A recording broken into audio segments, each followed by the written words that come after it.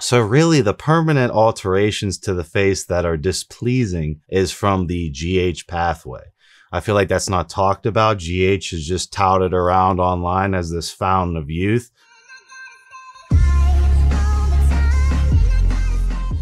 What is up, everyone? It's Russo. I hope everyone is doing well. Today's ASMR sip is 1907water.com. Coupon code Russo. ASMR Spritz Intelligent Elephant H2O. Hear your noises. All right, today I'm going to be ranting about face mutation changes from anabolic steroids. And I'll have Andrew throw up a bunch of faces before and after steroids. Is it permanent? What happens? And there's a bunch of caveats in this, but I wanted to say, relating it to me, and I'll go in on the haters a little bit, like my face, I'll have Andrew throw up my face at 2:15 on my pinned Instagram post, and then I'll have Andrew throw up my face when I was suffering from PFS around 2:20. And then here's my bloated face now at 2:55. To think that that fat water is not going to accumulate on your face is stupid. To think you can't pull that fat water off your face when you cut back down, thus sacrificing short-term vanity to regain a lot of muscle, gain a lot of muscle, is something a lot of guys do. And the thing is, you just grow out the beard, right? You grow out the beard. That's the little like trick that everyone does. But like to say that's permanent is bullshit. Now there are permanent changes from using high androgenic compounds, right? So you'll have jaw protrusion, jaw widening, and overall you have jaw muscles and your face will get bigger, your muscles will get bigger in your jaw.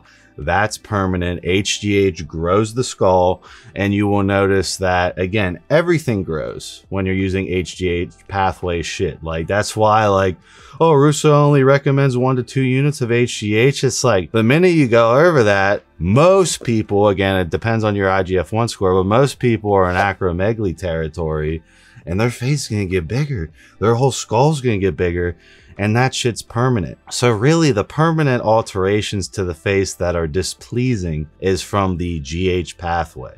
I feel like that's not talked about. GH is just touted around online as this fountain of youth. It's really only a fountain of youth, in my opinion, if it's 1 unit a day. I feel like the minute you go over that, you know, there's just the data, like the minute you go over 2 units a day, you're about gaining muscle, you're about high performance, you're about sacrificing a little bit of your long-term life from the cell replication hyperplasia being so extreme.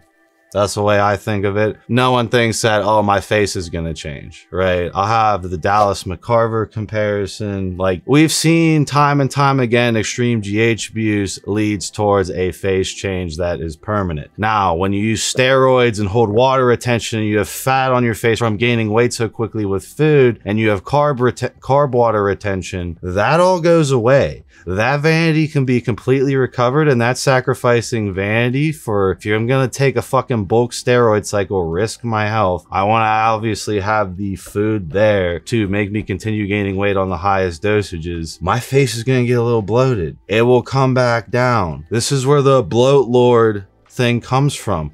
A lot of you guys want this physique, but you got to sit 40, 50 pounds above where you want to look good at and then come back down. If you do that one time, you'll see a dramatic difference, in my opinion, than doing the main gaining shit, right? I feel like the main gaining shit's for elite athletes. I feel like the main gaining shit's for people with already established physiques. And overall, I never responded well. The reason why I am so big being a hard gainer is because I became the bloat lord. I bit the bullet. I bulked. I sacrificed my face. I'll have Andrew throw it up, sacrifice that. And then when I cut back down, I will recover my face to a certain extent. Now, I have used HGH, I have used 677, so my face is going to be changed, but it's like this bloat comes off. And that's where I think it's funny when, you know, certain guys who are steroid haters, which you can be whatever you want on this channel, I don't really give a shit. It's just like, oh, they think, oh, well, you're ugly now. No, dude, I just gained 60 fucking pounds. I just add another plate to each side on all my fucking lifts. I have more muscle mass. I have more AR density. I have more dopamine signaling. and now I'm gonna come back down and recover my face. That's temporary. But I do want to caveat and say, like, yeah, you can fuck up your face with GH very quickly and grow the jaw. It's not funny and it's permanent. It can dysregulate how your mouth closes and can create a over-under bite pretty easily. Gotta keep that in mind. Gotta go to the dentist. Dentist will point it out most likely, but that's only on the higher dosages. Meaning when I see people who want to bodybuild, it's like, okay, 4 to 12 IUs of GH a fucking day. Go for it. But when I'm saying that you go over 2, longevity's thrown out the window. HGH is not that fountain of youth everyone touts it about. And it's just like one of those education things of like, obviously you're growing your intestines and everything else, but your skull size is going to change. Your facial structure is going to change. That's permanent. If you're using steroids that aromatize, you're eating high carb diet, you're holding more mineral retention from the androgens, that can all be obliterated off and you can recover your vanity easily. And you can see when people come off, when people come off steroids, they're like, I feel and look better and like, I like the way my face looks. That's just water retention. That's water retention. That's bloat from the androgens holding more minerals in your body, which you need to get stronger when you're on a lot of gear. So I wanted to caveat that. I will see you guys in my next video.